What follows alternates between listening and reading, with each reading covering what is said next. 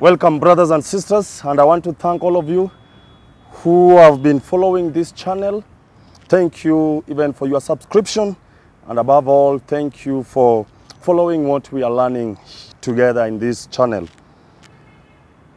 In this series of Brokenness, there's a book that you cannot forget to read when you are discussing brokenness. It's a book of Psalm 51.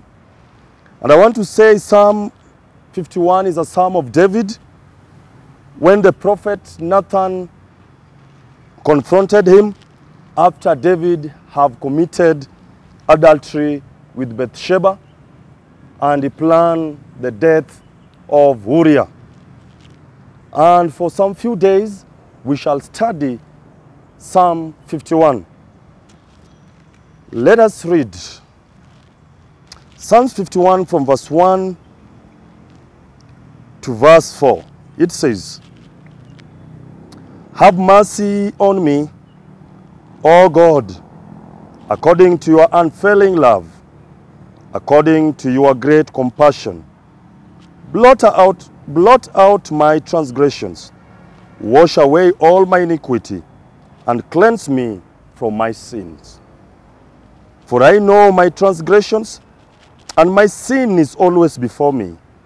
Against you, you only have I sinned, and done what is evil in your sight, so that you are proved right when you speak, and justify when you judge.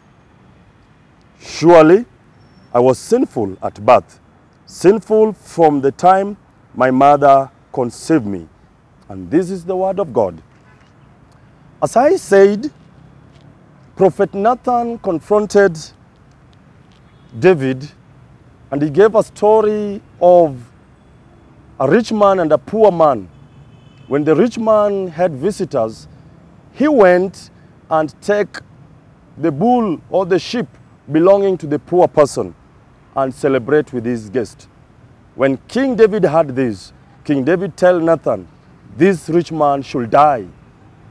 And Prophet Nathan reminded King David, "You are the one." And when this came to his attention, David did not argue too much. David owned his sin. And therefore, as we talk about brokenness, the great question that I'm asking you today, are you able to own your sin? Are you able to own it and tell God that it is you alone that have sinned? And David says, "Have mercy on me, O God, according to your unfailing love." Verse 3, "For I know my transgression, and my sin is always before me."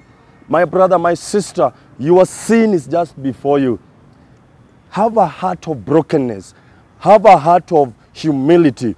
Remove the pride from you and own the sin that you have committed. Confess it to God. God is faithful and just. He will forgive you your sins. Go out this day owning the sin, the mistake that you have committed. If you have made a mistake even to your boss, even to your colleague or to your partner, can you go and confess and say, "Forgive me. It was me who wronged you." It's my prayer that you will have a heart of brokenness.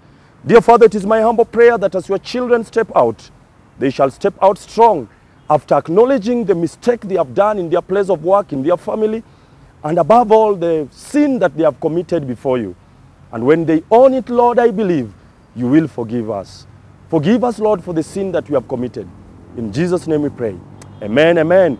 Own your sin, confess them. Christ will forgive you. Shalom, shalom. Have a good day.